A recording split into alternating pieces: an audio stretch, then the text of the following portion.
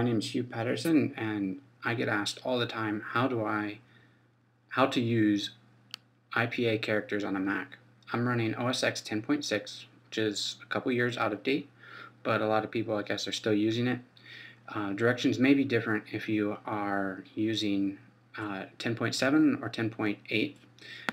If you're using one of those, I recommend Googling and following the directions from Linguistic Mystic, and they maintain I'm not sure who they are, but they maintain a well-documented thing. So I'm going to run through a video that kind of describes some of the same steps, but on 10.6. So if you go to the Apple on the left-hand side, and you go to System Preferences, let's see here, and then you go to Keyboard International, I believe it is. We'll see how when it comes up here in a minute.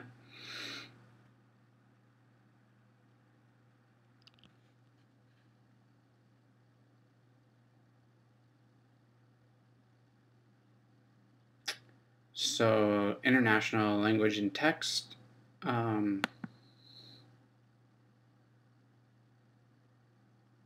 Click that.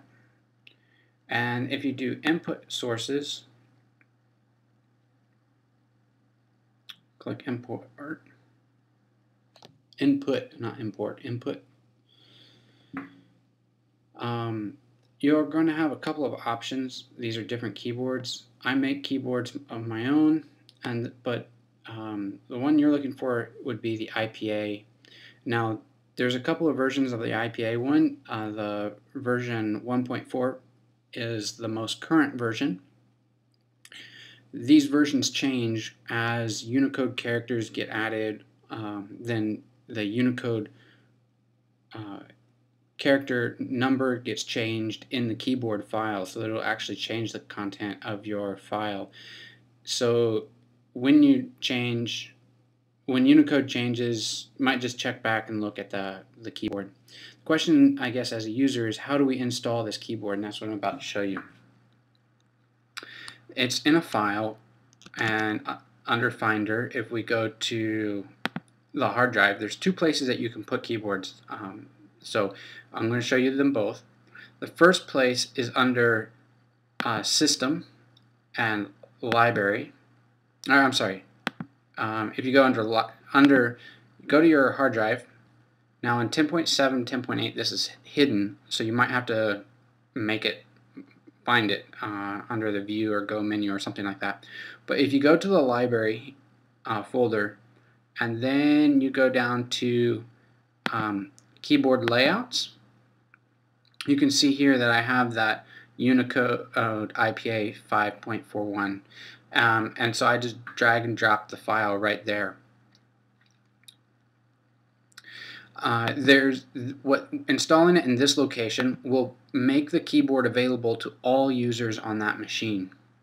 Now, if you only want to make it available to your user, you go to we're still here under the major hard drive, and then we go to, instead of going to the library, we go to users, then we go to your particular user, and there'll be a second. Let's see, I got a lot of junk in here, but there's a library here somewhere. Yep, right here.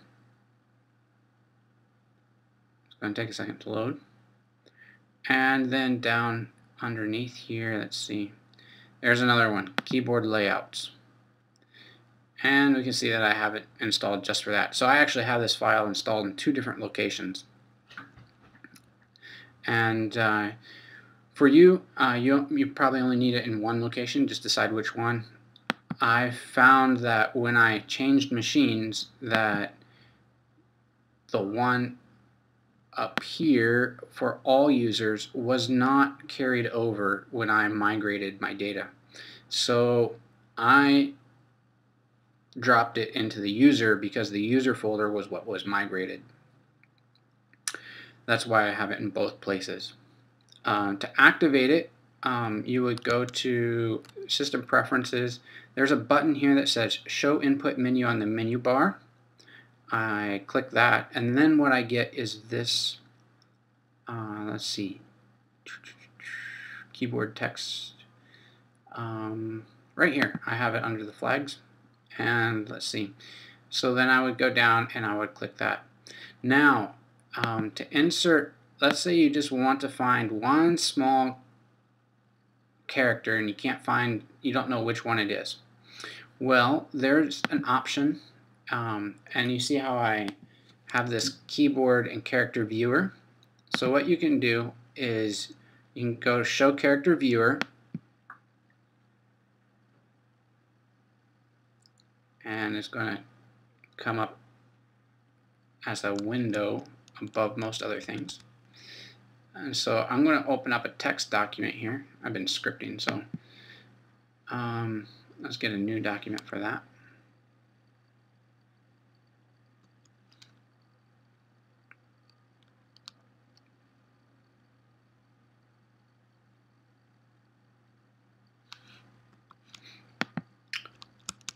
And let's see. So here we have the character viewer, and if I know what character I want, like this is going to search all of Unicode if when I search in here.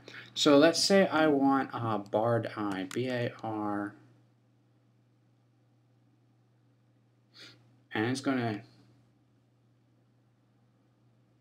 search all of Unicode for B-A-R, and it's searching by the name. Okay, so the start of like each character has a name, so it's going through and searching that. You can also type in a character here. Like I could probably type just I, and it would find graphically similar characters.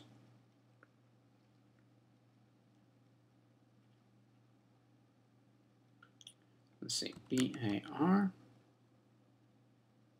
and let's click. So here it's making suggestions.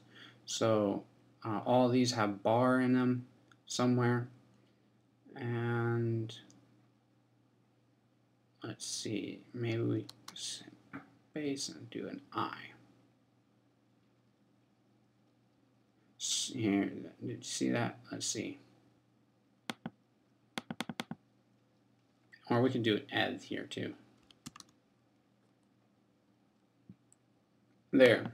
So I find eth, and it takes me to eth, and then it shows me the different related characters. It shows me with all the fonts that I have installed in my system, so I can just drag and drop it right there.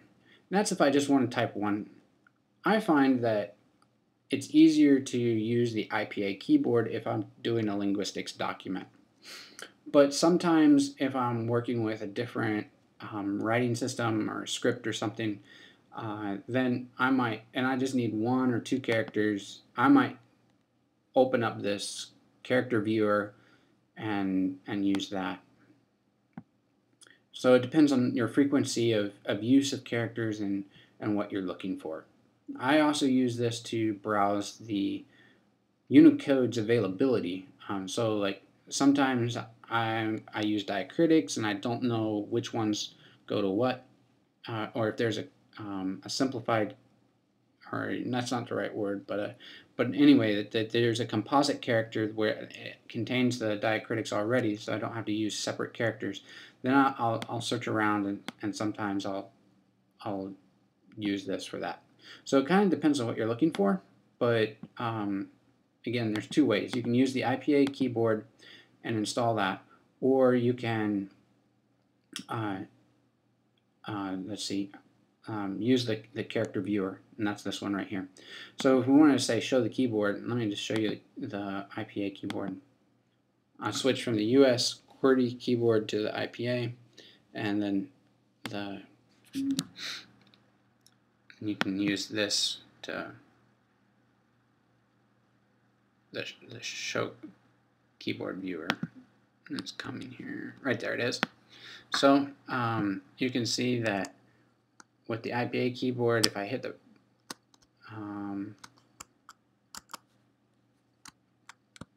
that's interesting.